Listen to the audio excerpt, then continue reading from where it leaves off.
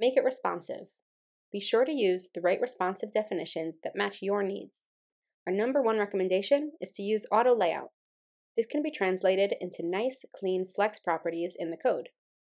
Use auto layout to define the responsive behavior when the screen size is changing, like here. Adding auto layout to your design allows you to create dynamic frames that will automatically resize to maintain the layout structure you've established, according to the added content. Auto layout is great for setting up the layout within cards, for example, as well as the layout of the cards themselves relative to the main frame. We recommend using auto layout whenever relevant, especially between breakpoints.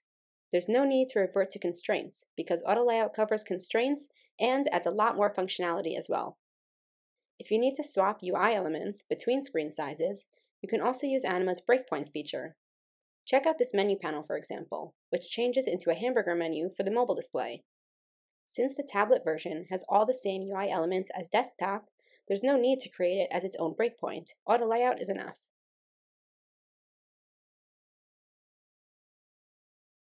Don't forget to A. Add auto layout to the main frame and not just components within it, and B. Test your design's responsiveness by scaling your frames vertically and horizontally to make sure everything's working properly before syncing to Anima.